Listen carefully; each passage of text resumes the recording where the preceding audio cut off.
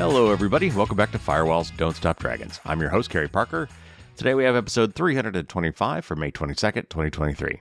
Got a news show for you today. Got several interesting articles to go over. Before we do, though, another update on Apple. If you've got Apple stuff, be sure you're updating your products. There has been yet another security software update for actively exploited bugs. And this is pretty much all your Apple devices. So iPhones, iPads, Macintoshes, get those updated. Some of them were fixed by that security update, that rapid security response thing that we talked about recently. Some of them were covered in that. I think there's at least one new bug that was not covered by that. So yeah, it's just make sure you stay updated. I mean, I know I say this all the time, and it seems like every week I'm doing this. And really what you just need to do is just need to get in the habit of automatically updating your software. That way you don't have to worry about it. You'll probably still need to get a pop-up saying, yes, I want to update, or update me tonight, but set your settings for automatic updates because you want to get these things pretty much as soon as they come out. Quick update on the joint Apple-Google anti-tracker spec that I talked about last week or the week before, I guess the week before. The devil, as always in these things, is in the details. I have since heard more about this spec and some of the things it contains. There are some controversial things. For example, these devices, these tracking devices like Apple AirTags in particular, but if the spec is adopted, this will be used by multiple different vendors. The idea is to have all these devices registered in a central database so that if a device is found to be tracking someone else, there will be some limited and restricted mechanisms by which you can figure out the owner of that device. In particular, law enforcement will be able to do that. I know that might give some people some pause. But from what I've heard, by the way, Apple's already doing this. Now, you do have to go through Apple first. You have to show a warrant or some sort of legal document. You can't just come in and ask for it, even if you're in law enforcement. So they are enforcing some restrictions on who can access this, and it's not just willy-nilly. Nevertheless, this already exists today, and I think, as long as it's based on a warrant or something, I think that makes sense. I think that's the right compromise. So they do not open this to location tracking. For example, law enforcement supposedly cannot go to Apple and find out where all your Apple devices are. Now, of course, for cell phones and things like that, it's very different. There's a lot of different ways to track a cell phone's location. But from this spec's perspective anyway, supposedly, the only thing that will be available is some limited information. So it's basically contact information about the owner of the device. All right, so moving on to our topics for this week. First up, some positive news. The FBI and the NSA have cut off a notorious Russian malware campaign. Intel has deployed some undisclosed microcode security updates for quite a few of their processors. There are some new top-level domains, and those are like .com, .net, .org. Those are all TLDs, top-level domains. There are some new TLDs that have been released that might be causing some problems, and hackers might be trying to exploit to trick you. Some researchers have found a security flaw in the Wemo Smart Plug, particularly the version 2 of the Smart Plug, and Belkin, the owner of Wemo, says they will not be fixing them because those devices have been end-of-lifed. Some Chinese state-sponsored hackers have been installing some very clever and tricky malware on home routers. And the EFF has put out a very good article that explains some of the problems around these new laws popping up, trying to block access to porn and, in some cases, social media by minors. And that age verification is going to cause all sorts of knock-on problems. So I want to read this article that talks about that. And then Apple is going to be releasing this really cool new feature that's under the accessibility umbrella. And accessibility generally is for people who have some sort of disability or limitation that the Apple software has some interesting ways to help them work around. And this one is going to be called Personal Voice. And it's for people who may be losing or are losing the ability to speak, and allows them to basically capture or bank, as they call it, their voice sounds so that they can actually generate text-to-speech using their own voice after they've lost the ability to speak. But I'm going to tell you why everybody might want to take advantage of that. And then finally, my tip of the week actually is also tied with a Dear Carrie question. about the use of passkeys. And I mentioned this recently as well, that I wanted to talk about how passkeys work and give you an update, because there are some troubling things going on with the implementation of a very cool and secure standard that we were calling passkeys. So I will talk to you about that in the tip of the week / Dear Carrie question answer. So there's your preview. Let's get to it.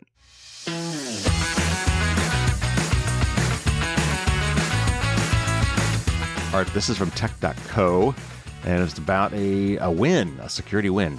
The NSA, FBI, and their allies say they have cut the head off a Russian-sponsored malware campaign known as Snake. I see what they did there.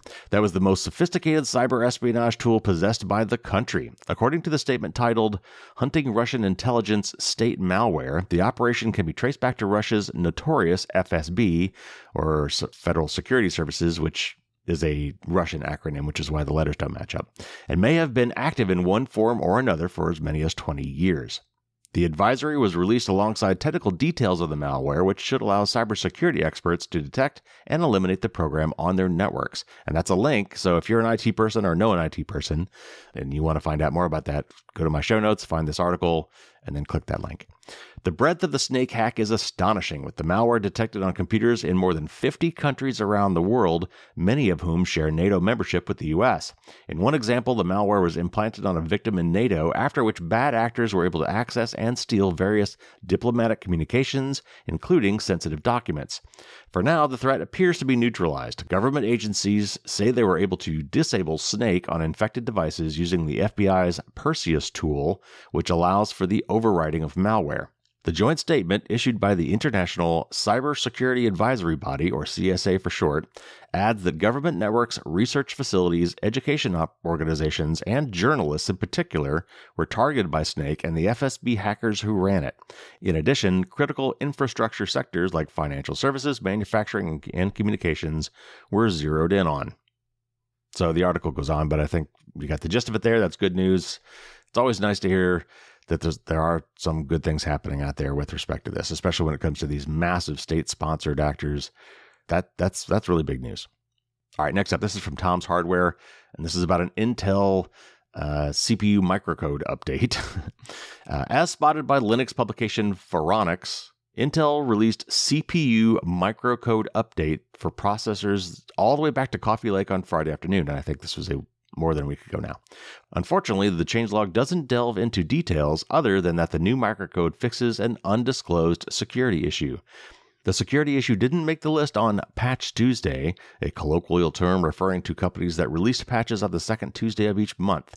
Furthermore, Phoronix noted that there hadn't been any mentions of CPU microcode update or any new Intel security advisory for the month. Security advisories are fixes for vulnerabilities that Intel has discovered affecting its products. Given the sudden CPU microcode release, it's safe to assume that the security vulnerability is likely a new one that Intel hasn't publicly communicated yet. However, it's not unheard of for chipmakers to roll out security updates or microcode before the issue comes to light. Whatever the security vulnerability may be, it evidently affects many of Intel's platforms, including the latest consumer Intel 13th generation Core Raptor Lake and 4th generation Xenon Sapphire Rapids server chips.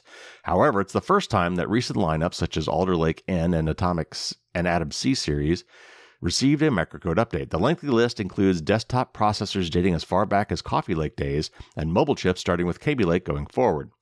Without proper documentation, we cannot assess the scope of the security issue. Intel's list only mentions the platforms that will receive the new microcode. It doesn't expressly state whether the issue only impacts the platforms mentioned in the list or if legacy processors before Coffee Lake are also susceptible.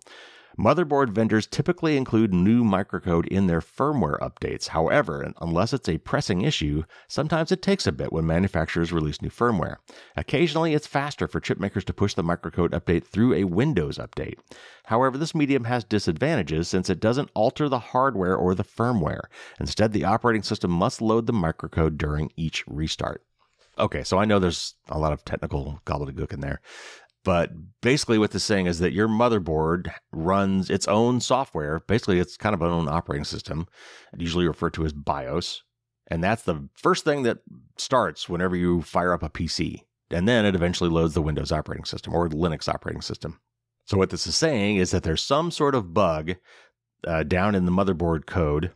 And that the temporary fix from the operating system is to basically kind of patch that microcode after the operating system loads. But the real fix is you want to get your BIOS updated. So keep a lookout for BIOS updates from your motherboard vendors. And I know that a lot of you are going, huh? Because that's something you don't normally even thinking about. When you first fire up a PC, oftentimes, or a Linux box, oftentimes you will see the splash screen for the motherboard and the BIOS first, and then you'll see the Windows screen. Or sometimes you have to hold down a certain key sequence in order to get access to that while your computer is booting up. So I know that's probably gone over a lot of your heads, but if you know enough to know what I mean, then you should check your motherboard to see if it has a BIOS update, and if so, apply that soon. And if not, make sure you get your Windows and Linux updates, which should at least have this other form of patching, which will help in the meantime. And if that is beyond your technical capabilities, then just know that you've got some operating system updates that should hopefully address the same issue in a less ideal way, but keep your operating system up to date to make sure you're getting those security updates. All right, next up, this is from Bleeping Computer, and it's about a massive data leak from Toyota. Toyota Motor Corporation, and that is really hard to say quickly, disclosed a data breach on its cloud environment that exposed the car location information of over 2 million customers for 10 years between November of 2013 and April of 2023. According to a security notice published in the company's Japanese newsroom, the data breach resulted from a database misconfiguration that allowed anyone to access its content without a password. This incident exposed the information of customers who used the company's T-Connect G-Link, G-Link Lite, or G-Book services between January of 2012 and April 17th of 2023. T-Connect is Toyota's in-car smart service for voice assistance, customer service support, car status and management, and on-road emergency help.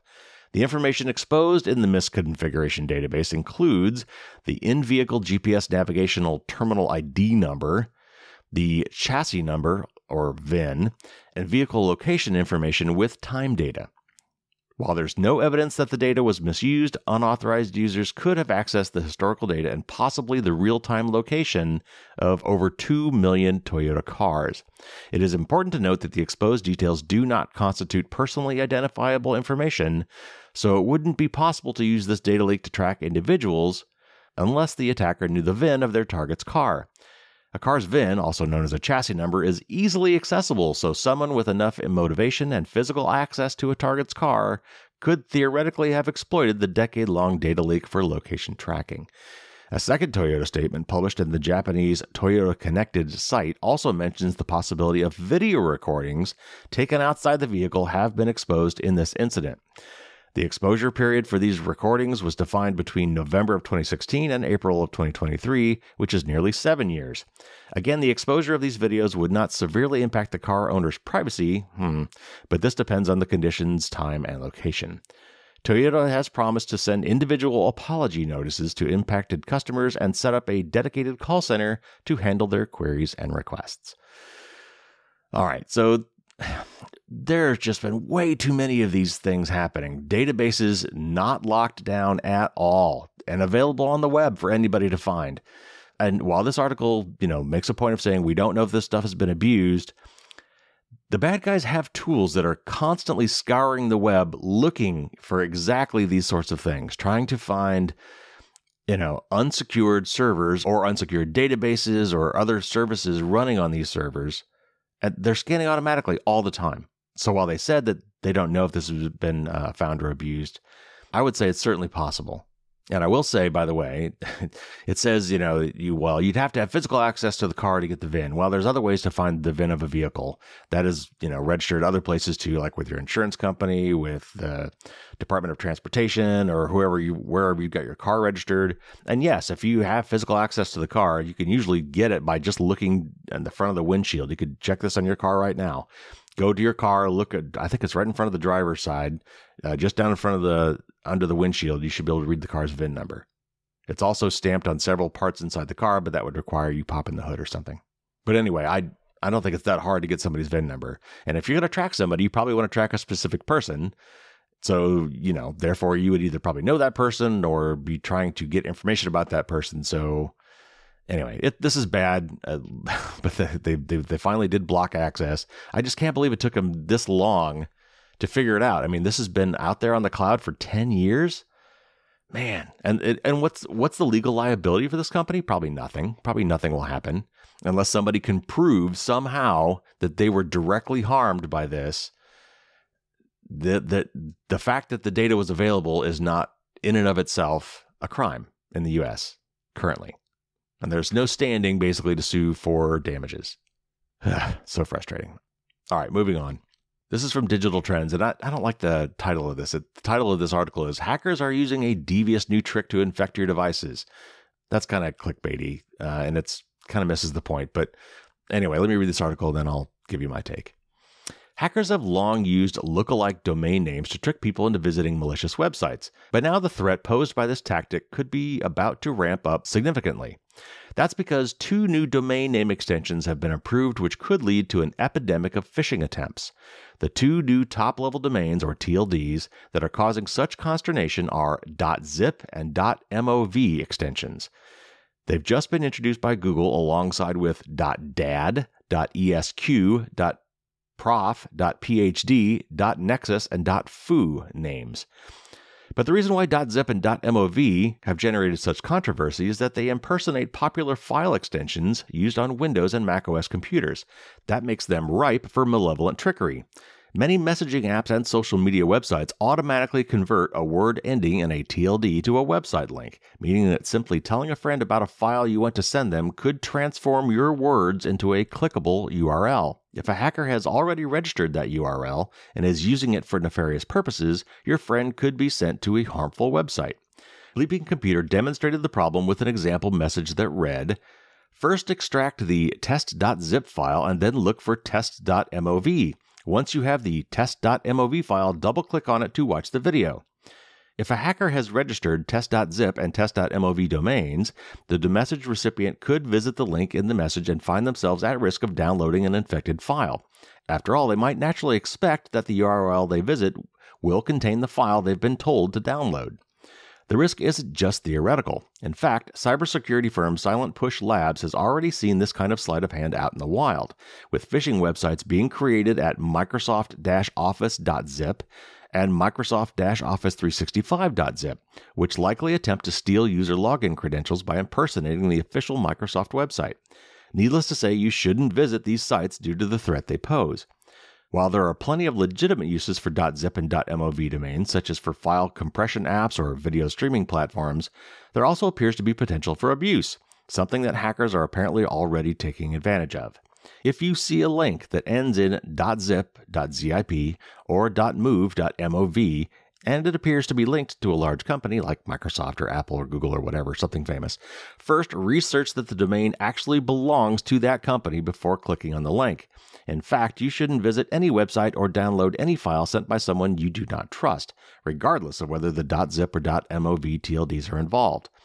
Using an antivirus app and a healthy dose of skepticism should go a long way toward mitigating the myriad threats online, including from hackers making use of these new domains. And you know how I feel about antivirus software, so I wouldn't necessarily go with that. But yes, just be careful and know that starting recently, there are actual websites now that, like ending in .com, .net, .org, and some of these other things, can now end with .zip and .mov. I personally think this is a massive mistake. I don't know how this was allowed.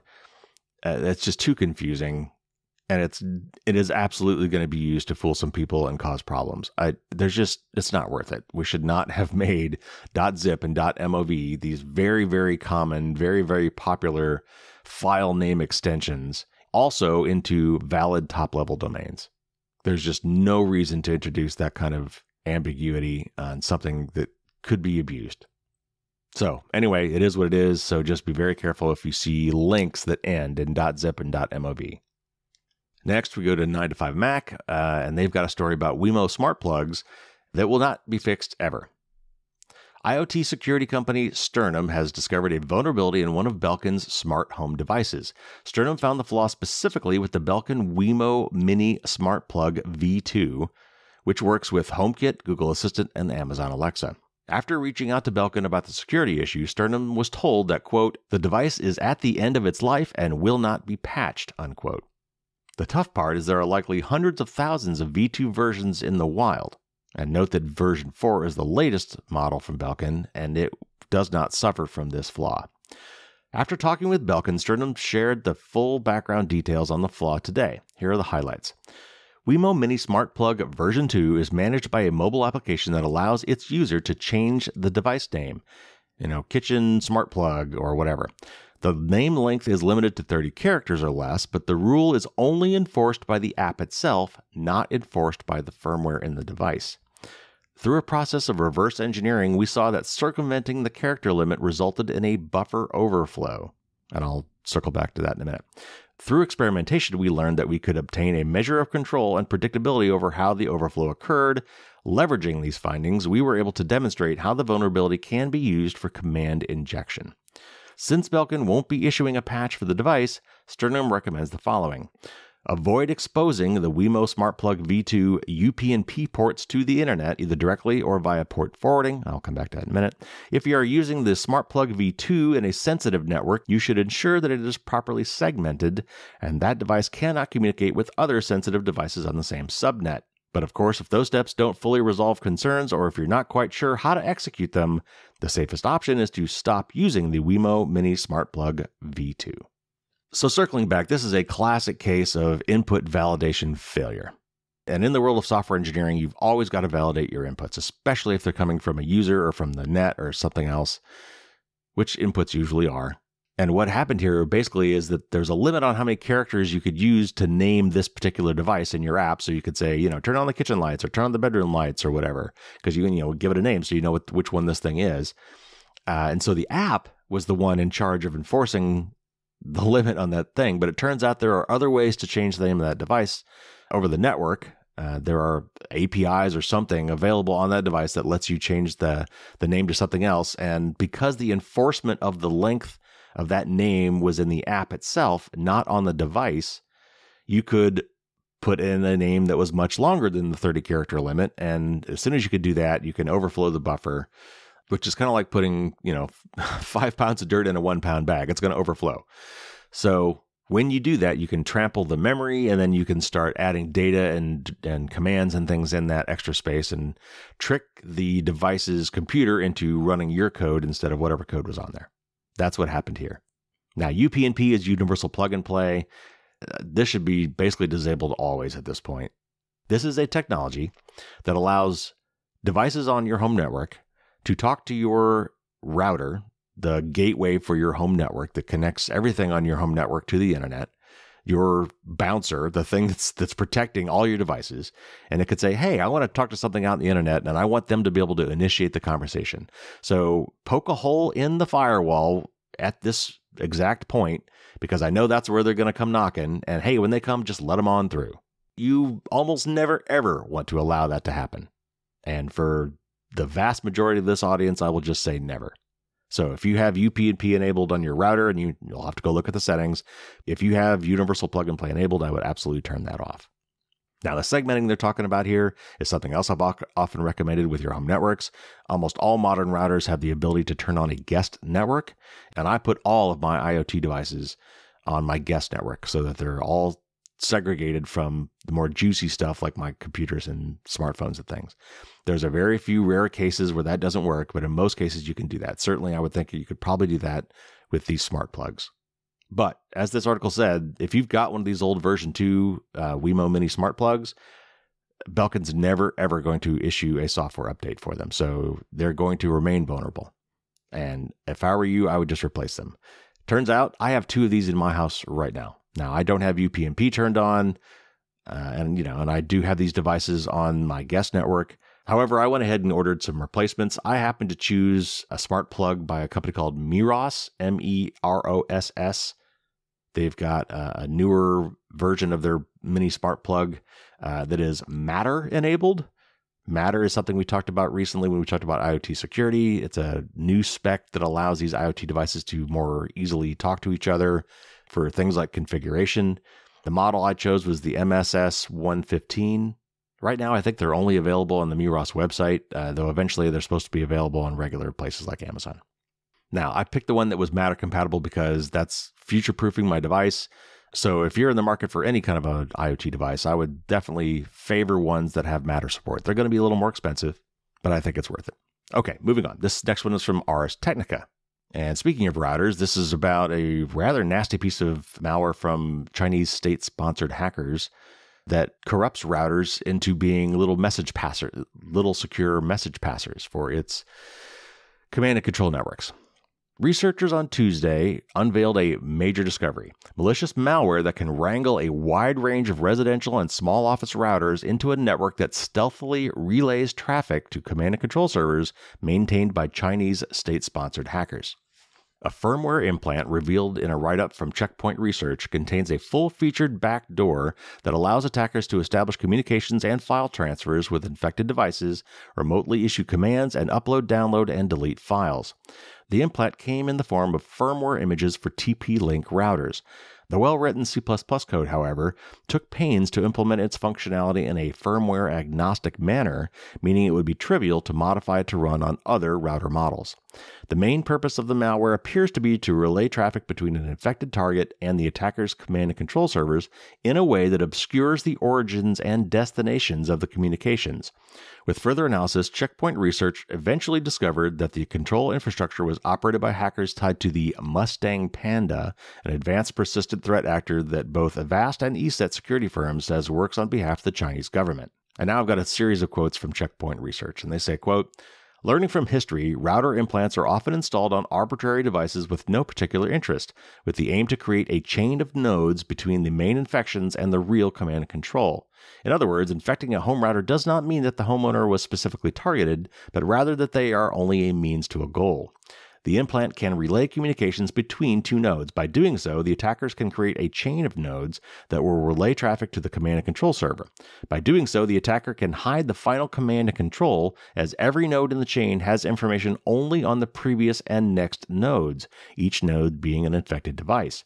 Only a handful of nodes will know the identity of the final command and control. By using multiple layers of nodes to tunnel communication, threat actors can obscure the origin and destination of the traffic, making it difficult for defenders to trace the traffic back to the command and control server. This makes it harder for defenders to detect and respond to the attack. In addition, a chain of infected nodes makes it harder for defenders to disrupt the communication between the attacker and the command and control server. If one node in the chain is compromised or taken down, the attacker can still maintain communication with the C2 or command control server by routing traffic through a different node in the chain," unquote. Using routers and other so-called Internet of Things devices to conceal control servers and covertly proxy traffic is among the oldest tricks in the threat actor tradecraft. Among the best-known examples of the other hacking campaigns borrowing this page from the playbook is one discovered in 2018 that used VPN filter.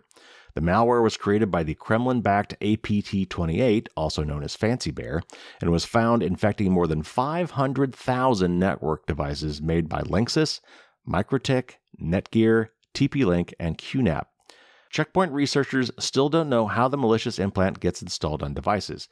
The most likely guesses are that infections are the result of the attackers either exploiting already patched vulnerabilities, and I would think they would be unpatched, or taking over devices with weak or default administrative credentials.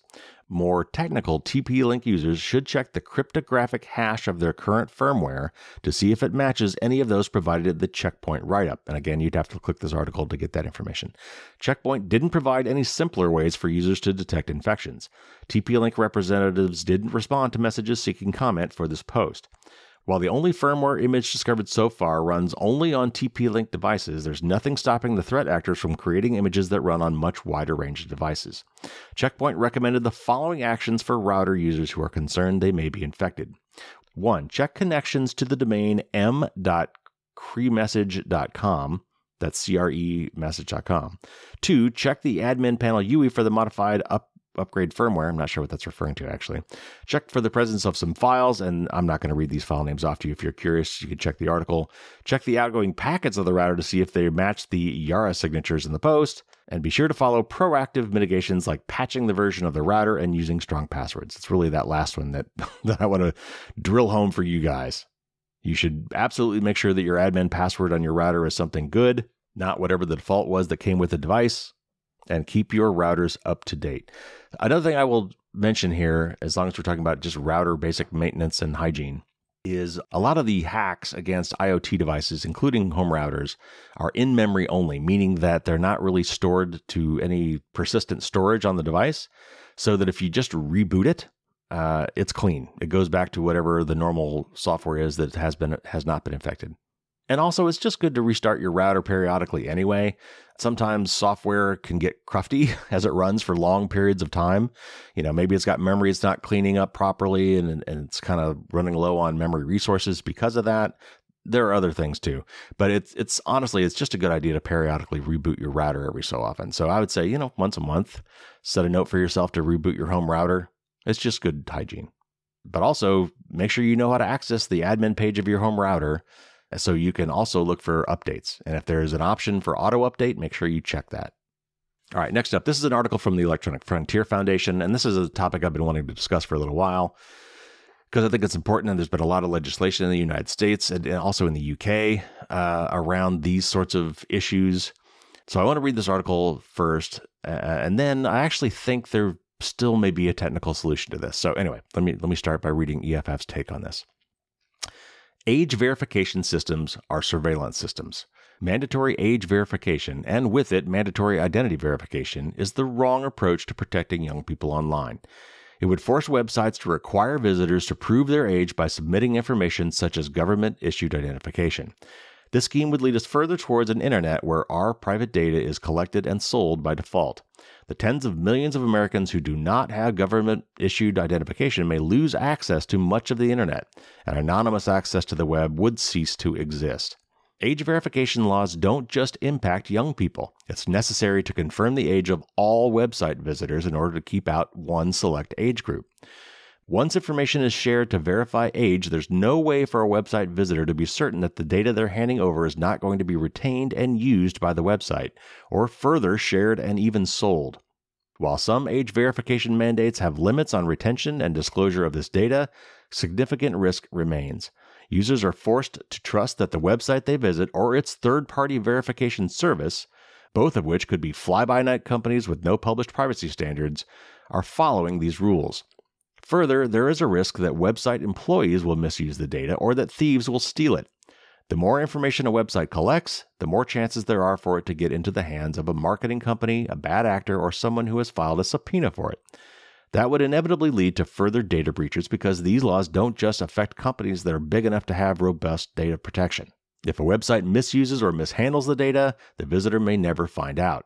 And if they do, they might lack an adequate enforcement mechanism. For example, one recent age verification law requires a user to prove, quote, damages resulting from, unquote, the unlawful retention of data in order to hold the website accountable in court, a difficult bar to reach.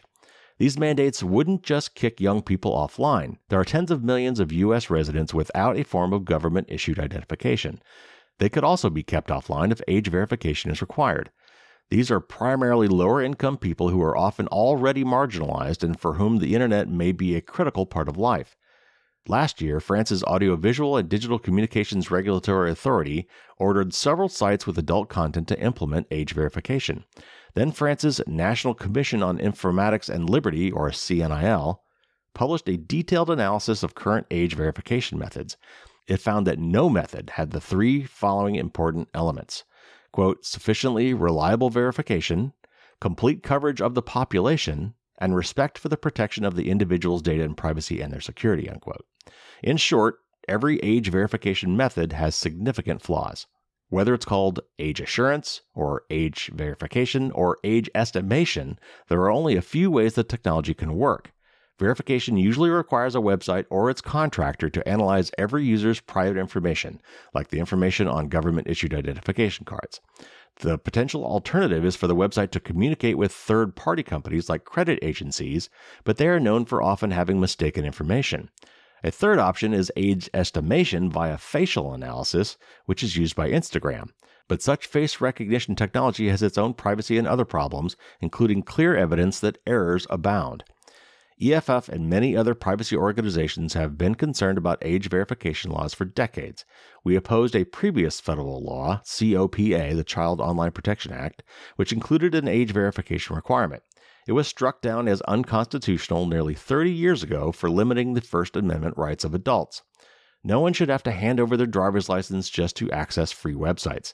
That's why EFF opposes mandated age verification laws, no matter how well-intentioned they may be. Dozens of bills currently being debated by state and federal lawmakers could result in dangerous age verification mandates. We will resist them. So again, this is another one of those cases where, the road to hell is paved with good intentions. I understand why they're doing this. I understand the need, the desire at least, to keep certain content away from people who are too young to view it. But as soon as we start requiring these websites to verify the age of their users, even if they're free users, even if they don't normally have to have an account, this is going to set up a privacy nightmare. And this means we all have to do it, not just the kids, everybody, because they don't know until you've proven who you are, or at least what your age is, who you are, and whether or not you're allowed to access this site. And the UK tried something like this, and I hope I don't get this wrong, but what I remember reading about this in the UK is they were trying to block access to porn sites. And so you had to prove your age. And in some cases, you had to get like a proof of age by going to an authority that could verify your age. And well, the post office was one place, apparently. That sort of makes sense. But another place you could go was to a bar or a pub, because they're used to checking people's ages as well.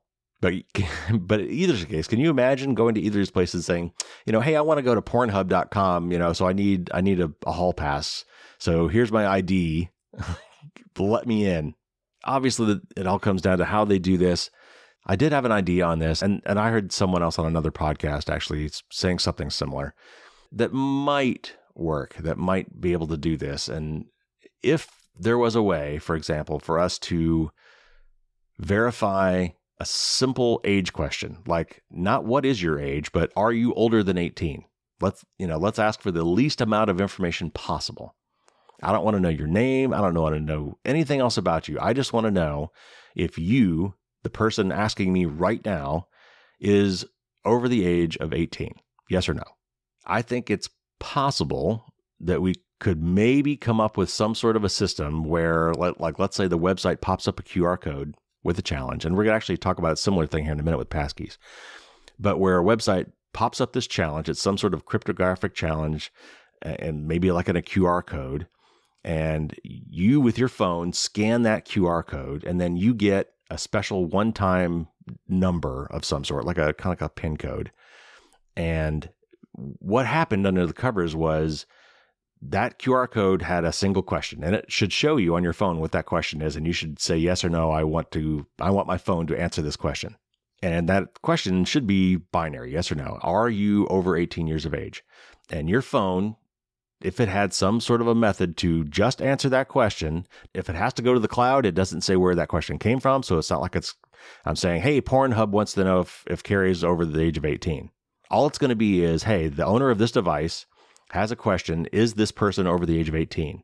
And if there's a third party that can verify the answer to that question, yes or no, it should be able to send back a response to that challenge, which has the answer to the question, which cannot be forged, and then has some sort of credentials saying this is who's vouching for this, and then respond to that question on the website. And this would all happen automatically. Your phone would just do this automatically behind the scenes and would answer that question on a one-time basis. It wouldn't store the result in any way. That query and the response would be new every time you went back to that site. So yes, it'd be a pain in the butt, but at least at that point, it would require no uploading of your government ID or facial recognition and try to guess your age. And hopefully that would still, retain your privacy. Now, it's still got lots of issues, right? Because not everybody has smartphones. So there's still, First Amendment issues here, where people not being able to access freely available material on the internet because they don't have the technology to do so. That's a problem. But I think at least if this is going to be mandated by governments, that we probably could come up with some privacy preserving options to handle some of this age verification. All right, one more article here, and then we'll get to the tip of the week and the Dear Carrie question of the week. And this is from 9to5Mac, and this is really cool.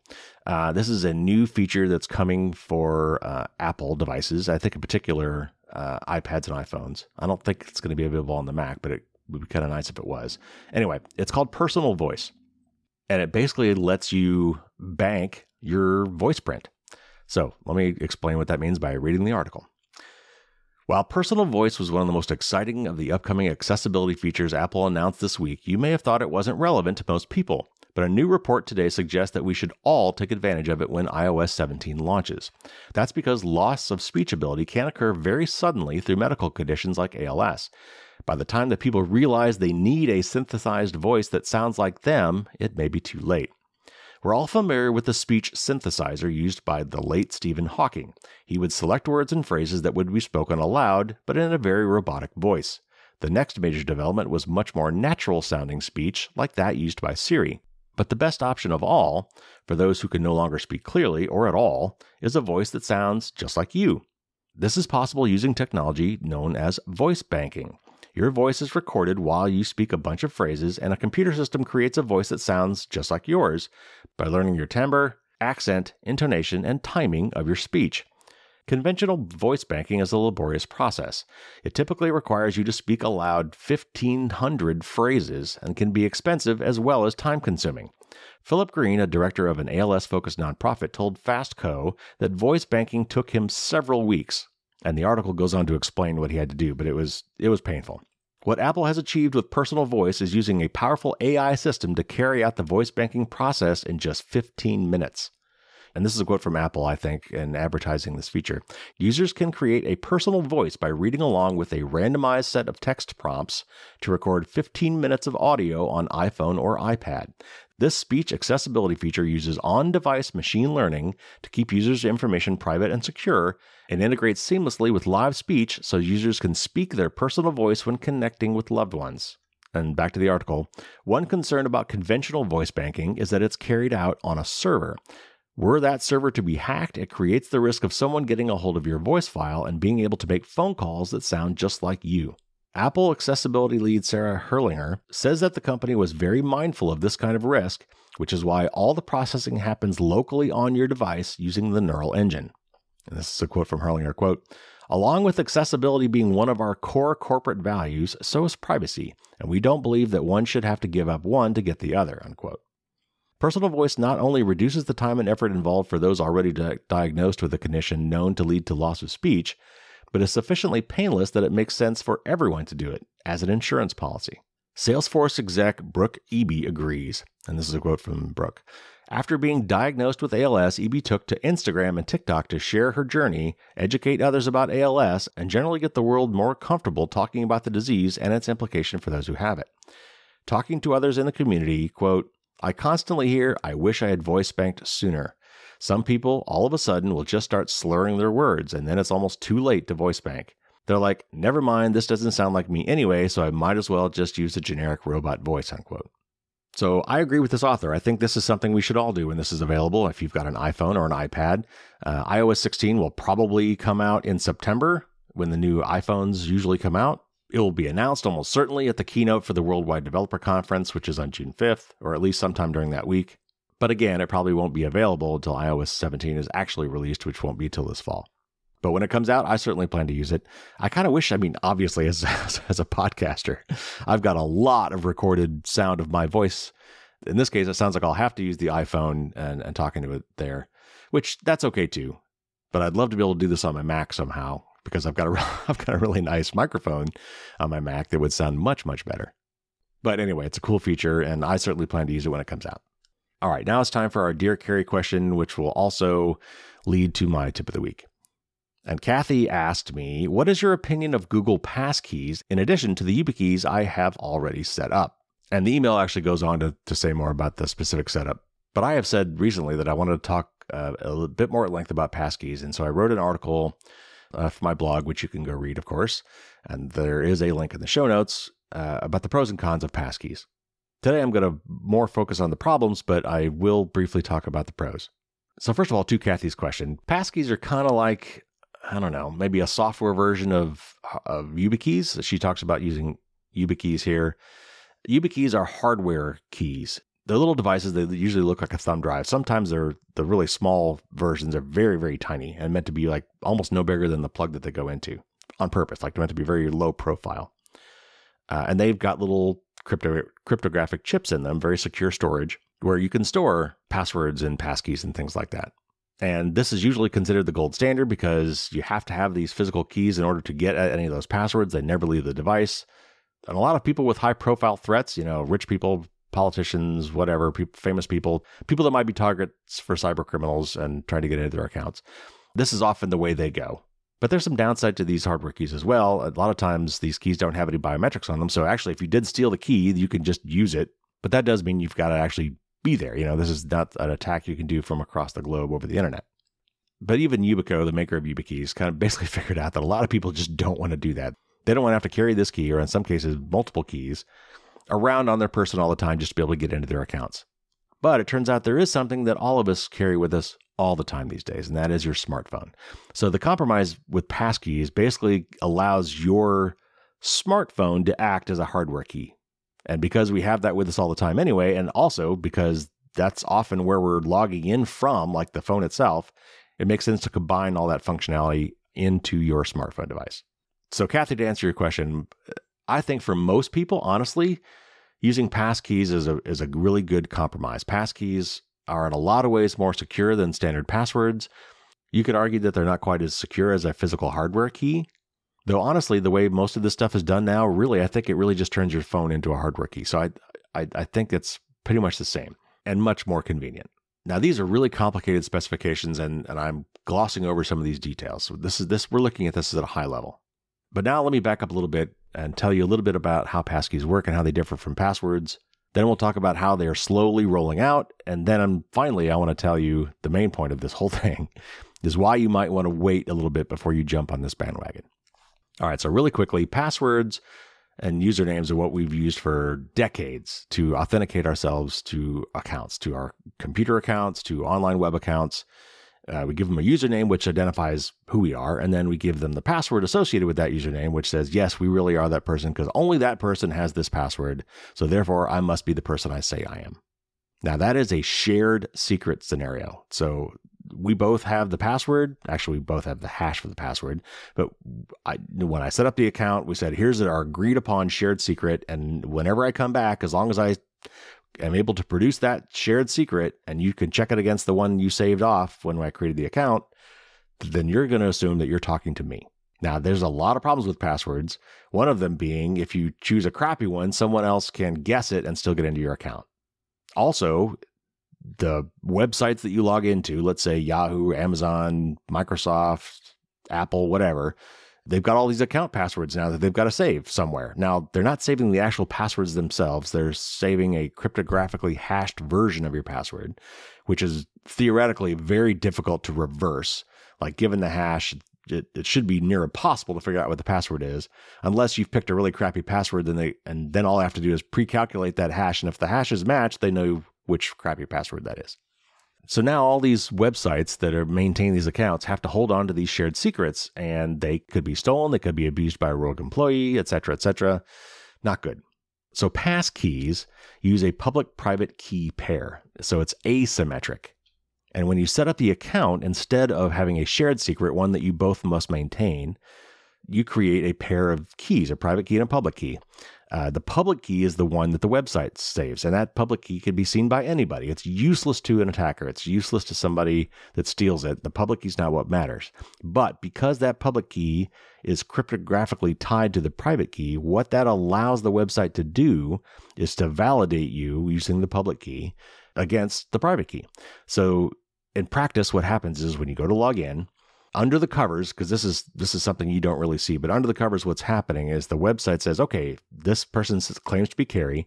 I've got Carrie's public key that we set up when we created the account, and I'm going to create a challenge and send that challenge to the person making the request. And if that person really does have the matching private key, they will be able to send a proper, valid response to that challenge. Basically, they will ask me a question that only I can answer. Though in reality, they're going to ask my device a question which only my device can answer. And I'll come back to why that's important in a minute. So you actually don't see this. That's one of the benefits of passkeys is there's no entering of anything. You don't type anything in. You don't even have to copy and paste from your password manager. It just all happens under the covers, and you say, I want to log in and I want to use my passkey to do it. And it says, boom, you're in. And behind the scenes, it's done all this challenge and response stuff. So the good part is now you no longer even have to generate passwords and have and type them in anywhere or even autofill them with your password manager. This is all done behind the scenes under the covers. You don't have to worry about any of that stuff. And you're guaranteed to have a long, strong, unique password for every site. That's this private key, basically. And the websites you're visiting don't have to hold on to any secrets. It doesn't matter if they encrypt these things or not. It doesn't matter if these public keys don't help anybody. But they do allow that website to challenge you to prove who you are, because only the person with the matching private key could properly respond to that challenge. Now, things get a little weird when you start talking about the implementation. Ideally, the way this works is like a YubiKey, like a hardware key, where your private keys, and you're going to have one for every website you have an account for, are stored in a very secure hardware chip on your phone. So now you've got a situation where one of two things has to occur. If you only ever have one location for all your private keys, and those private keys are always on, let's say, your smartphone, that means that when you're logging in from a tablet or you're logging in from a computer, then you have to somehow transitively prove that you are who you say you are with your device. The way that can work is you go to the website and you say, I want to use Passkeys, and I can't do it on this device. I need to do it on a different device. So then when you click that kind of login option, it should pop up something like a QR code. And now with your authenticating device, the device that actually has the passkeys in it, you scan it. You scan that QR code. And then it does some magic behind the scenes using a little bit of Bluetooth and a little bit of other stuff to respond to that challenge and prove that you are proximate, that you are near the device that you're actually trying to authenticate from. Again, really complicated. I'm not going to get into the details, but it requires some Bluetooth usually. And then again, you're logged in. But you had to, instead of just clicking the button and getting in like you would on your phone, you now had to actually have a second device. So, you went from your laptop to scan a code with your phone. It's not much harder, but it did require a little extra effort. And one thing I've glossed over so far is what happens when you try to log in on your phone. When it detects that you're trying to respond to this challenge, you have to again prove to the phone that you are the person holding it. So that's where it becomes important that it's through your phone, and it's kind of a proxy thing where, first of all, you have to prove to your phone that you are you, and then your phone will respond to this challenge. So that can be done with biometrics, with a Face ID or a fingerprint ID, or you could use a PIN code. And that's usually done per challenge. So now if you're thinking, well, why do I have to always have this one device? Like I've got a password manager, and my password manager syncs all my passwords across all my devices. So I can enter my password from any one of my devices. And if I change a password on one device, it automatically changes it on all my other devices. They're synchronized through the cloud securely. But you're telling me with passkeys, I always have to have the one device? Well, not really. People realize this is a problem. So they want to provide ways to synchronize your private keys across your devices. But this is where we run into some problems. The way that Apple and Google and Microsoft are initially going to want to do this is they're going to want to control that whole process. They're going to say, only we can do this right. Only we can do this securely. You've got to trust us and no one else. And we will give you a method to synchronize your private keys across your devices. This is something that the hardware keys kind of don't allow you to do. Once you've got this hardware key, it's not as easy to export and import these private keys. It's not supposed to be from a security standpoint. You really don't want to be able to do that. But, and this is outside the spec for this new WebAuthn FIDO2 passkey thing. This is kind of beyond that. And my guess is at some point they might define this and make it a part of the spec or some related spec. But you really don't want to be able to easily get these private keys out of your device. I mean, by definition, right? They're supposed to be held in a very, very secure vault. So saying that I can just copy those out to somewhere else is kind of disturbing to some security people. But for convenience, you almost have to have some way to do this. So Apple and Microsoft and Google are building in ways through iCloud and whatever Google's cloud is, some way within the operating system on devices that they make will allow you to, in some proprietary fashion, hopefully a very secure way, synchronize your private keys across your devices. So you don't necessarily always have to have that one magic device with you whenever you want to log in from any other device. Now, the problem with that is it really kind of locks you into those devices now. Like, for example, what if I'm a person who's got an iPhone, but I've got a Windows PC? How does that going to work? It's probably not. At least not until they come up with some standard spec that allows cross-platform synchronizing. And no one is going to be in a rush to do that. Apple is claiming I saw this, I think it was on a Mastodon thread, so I'm not sure how much we can rely on this, but I think it was an Apple developer, someone from Apple was saying, we're working on it, it's going to happen, it's not there yet, but we will eventually allow multi-platform synchronization. I'll believe that when I see it, because until then, it gives like vendor lock-in. It makes you need to stay within their ecosystem in order to use that feature. Now, another way this could be done, and it's not quite as convenient, it could be a little bit error-prone, is you could potentially have multiple private keys associated with a single account. So if I go to Amazon.com for my phone, I'm using a private public key pair that I used for my phone to authenticate, but then I could also go to my computer, let's say, and set up a different public private key pair with Amazon.com, and Amazon would just keep 2 public keys for me. And it would know actually then which device I'm logging in from as well. And I could potentially invalidate one device without invalidating the other devices by deleting the public key associated with a device. Maybe I'm going to sell my computer. So I want to make sure that computer is no longer able to log into my Amazon account. That also means you're going to have to create multiple passkeys for all of your main accounts on all your devices. Now, of course, the other problem with passkeys right now is that very few websites even support it. There is a website that is tracking this right now, kind of like there have been similar ones for two-factor authentication, and it's called passkeys.directory. If you go to that website, it's a searchable list of websites and services that are currently supporting passkeys. It is growing by the day. A lot of people are starting to add support for this. So keep an eye on that. But the other thing you might want to wait for is you might want to wait for your preferred password manager to start supporting passkeys as well. 1Password is supporting passkeys in June, I think. LastPass has said they're going to be supporting them soon, as is Bitwarden. Dashlane doing it too. They're all working on this. And that should be a way for you to be platform independent. Once they have this set up, and they certainly will probably have the option for you to synchronize your passkeys, your private keys amongst your devices, that's really the solution that I personally am waiting on, because that should allow them to be completely platform independent. All right, so I am sure I will have more to say on passkeys as this stuff rolls out. My basic advice to you right now is probably you want to hold off until there's some third-party solution, like probably your password manager, that has a way for you to synchronize your private keys across all your devices.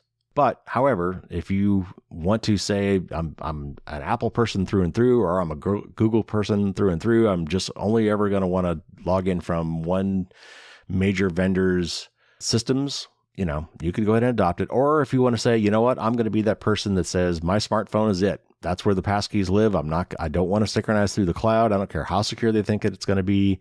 I want to treat this like a YubiKey scenario or a hardware key scenario where my smartphone is the device that has the single copy of all of my private keys.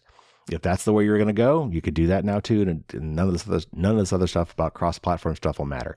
And then you'll just have to be able to do these cross-device things, which means you'll have to have Bluetooth on probably. And then when challenged on one device, you'll need to have your smartphone nearby so that you could respond to that challenge, probably by scanning a QR code. Now, one more thing that's going to make the implementation about this troublesome is that my guess is for years to come, most websites are going to continue to support passwords alongside passkeys. So if they're going to still have passwords as your backup or your recovery mechanism, it kind of takes away a lot of the advantages of the passkeys. All right, again, I'm sure there will be much more to come on this, but I wanted to kind of stop and give everybody a pause on this and let you know that passkeys, while they have a lot of promise and they should be much more convenient, they should be phishing proof. There should be, because there's no way for a bad guy to trick you into giving up your private key. There's no more shared secrets. The websites where you have accounts, it doesn't matter if they get hacked. Your public keys won't do the bad guys any good. There's certainly nothing for you to memorize anymore or even have to click a button to generate. You don't have to type these things in ever. Passkeys have a lot of advantages. I'm looking forward to when this is finally implemented and all this details are ironed out. But until then, I would kind of hold off on this, and I'll just keep you posted and let you know when I think it's a good time to jump in. All right, so there you have it. There's your news, your Dear Carrie question, and your tip of the week.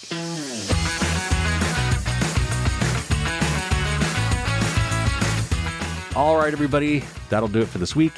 Send me your Dear Carrie questions. I'm actually kind of getting low. I've got a few more left in the hopper, but I could use some more. So send those. You could just email me at dearcarrie@firewallsdon'tstopdragons.com. Or if you want, you can send me even a voice clip. I haven't had anybody take me up on that offer yet, but if you want to actually record yourself asking the question, I will play it on the air. You can find all the details about that if you go to fdsd.me/Q&A. I just recorded 2 more interviews. I've got 4 interviews in the hopper at this point. I'm booked solid. But in addition to the ones I've already mentioned, this week I talked to Josh Corman again. Great guy. Always very interesting discussion.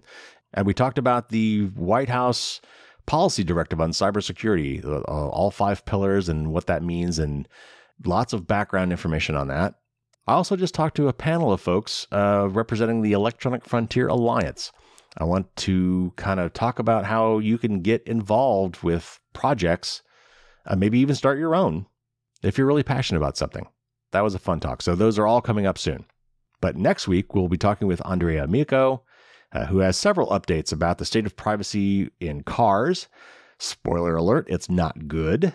But Privacy for Cars, his organization, is doing some great work in this area. And in fact, they just released a really cool new tool that will help us with this. So we'll be talking all about that next week. Coming up in June, I will be kicking off some sort of a promotion for the Dragon Challenge Coin 2.0. They're really cool. I minted 100 of those in various metal finishes, including some very rare black ones. And next month, I'll be telling you how you can get yourself one of these super cool coins. You can learn more about those by going to fdsd.me/coin2, the number 2. You can also go to my website, d20key.com, D20 like a D20 die that you would roll in Dungeons & Dragons, d20key.com, and click on the tabs at the top to learn more about what we call diceware and using this coin or D20 dice to generate passphrases. But it also has pictures of the coin. The one that are on the website are still the old coins. It's the same front, but the back is different for the 2.0. So if you want to see the front and especially the back, the new back, look for the Dragon coins on my website, including that, fdsd.me/coin2 will take you to the old promotion, which has pictures of the coin. All right, that'll do it this week, everybody. Take care, stay safe out there, and until next week, as always, don't get caught with your drawbridge down.